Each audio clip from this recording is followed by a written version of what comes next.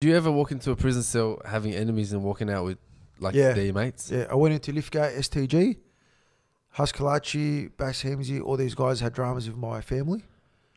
And when I got there, for Islam, we spoke, we truced, and we become friends. Seriously? Yep. So the night that you're walking in, well, you said, the night that you walked into this I prison, terrorised right? the jail Yeah. for a long time. Did you got moved, eh? Yeah, the governor come to me and goes, mate, end of the road for you. I was sitting like, I was cuffed at Parkley Jail. Okay, end of the road, what are you going to do? Fuck with. Exactly like that, I swear to God. You had the recorder, I record all the squatters around me. Because I started the gang Notorious. See that tattoo there on my hand? It's a prison gang. Yeah. And he goes to me, end of the road means you're going to the gang unit. That's where they all were. And you had the enemies at the time.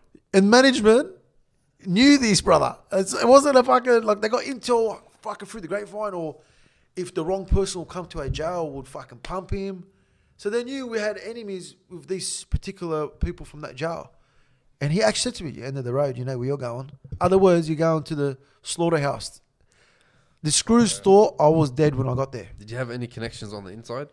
So like to sort of help you in that or not? Not in that jail, nah.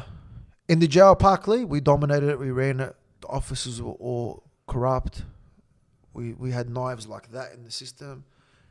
We had the jail locked down. Had all the islanders with us. All the leaders of the Lebos in jail. So it was all about when we got to Lithgow, walking into the enemy's territory, bro. And thank God, fucking those boys were bigger men than me, because if they would have come into my jail, I probably would have done something to them. If they were unarmed, and that I would have shit-goated them, because that was the type of person I was. In that time of my life, I was young. I was into the jail politics, and I would have